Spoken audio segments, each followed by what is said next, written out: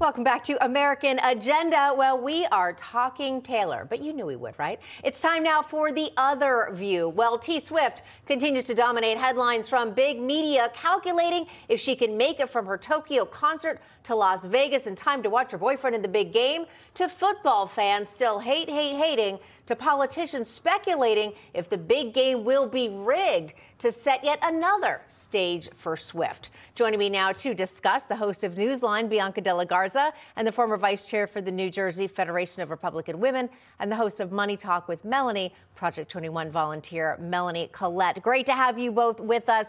Such a hot topic, so we're going to dive right in. All right, Bianca, I know you talked about this on your show, so I know you have some thoughts here, but let's start about this whole concept of a rigged game. It's a big rumor. Former presidential candidate Vivek Ramaswamy took to X wondering if the whole game will be a setup for the Chiefs to win, to pave the way for an epic Taylor Swift Joe Biden endorsement. Now, she did endorse him back in 2020. She made some cute cookies. There they are. But I don't know, Bianca, do you think this whole concept is far-fetched, or do you think it's legit?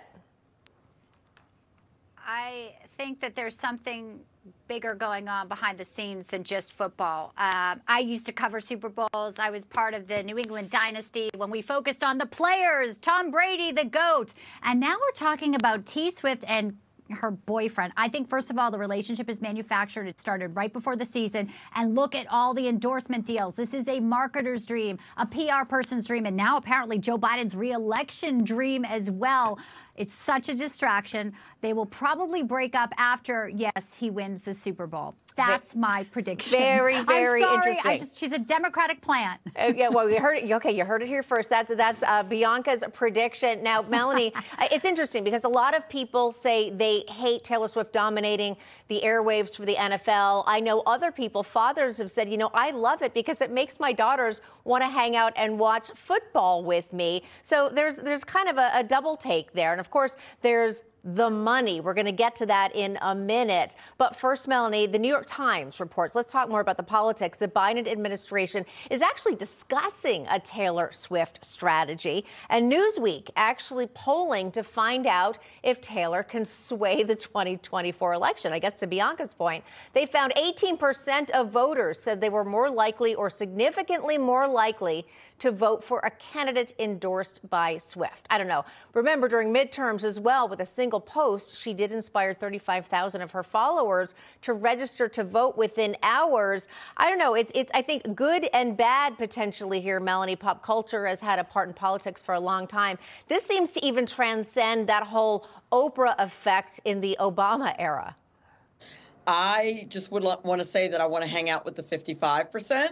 To where it has no effect whatsoever, as well it shouldn't. You are very blessed if you are so just clueless about what's going on in the world and what's going on in public policy and politics that you can have Taylor Swift be the person who sways you either way about who to vote for.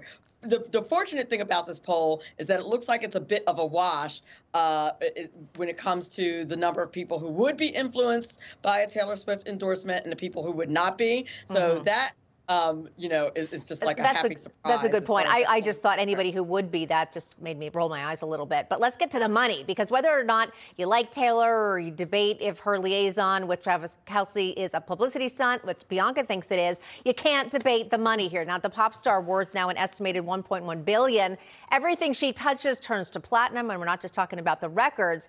Check this out. The Apex Marketing Group estimates that Taylor Swift is worth an equivalent brand value of $331 million to the Chiefs and to the NFL. And also, the AP reported that when she attended her very first Chiefs game back in September, the sales of Kelce's number 87 jersey rocketed 400%.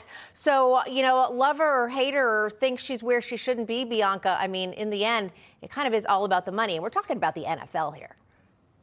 Yeah, it's always about the money, right? Follow the money, money trail. I mean, it's so astute that we point that out. And also, we know how terrible flying and the experience of flying can be. Well, after Kansas City Chiefs won the AFC Championship, American Airlines created a flight, and they actually had 1989 as one route, Kansas City to Vegas, No Taylor way. Swift's. And on the return, his number 87. So even the airlines are trying to get some good PR glow from all of this. But I think that the issue is, too, it's like, how much have we fallen that people are that still in this cult of celebrity? And I do think that's like the bigger point here is if Biden does roll up to a Taylor Swift contest and it does actually play an effect, how sad is that for our nation? We got to get back to critical thinking. We have to get people stopping, to drink the Kool-Aid, get yourself away from the legacy media.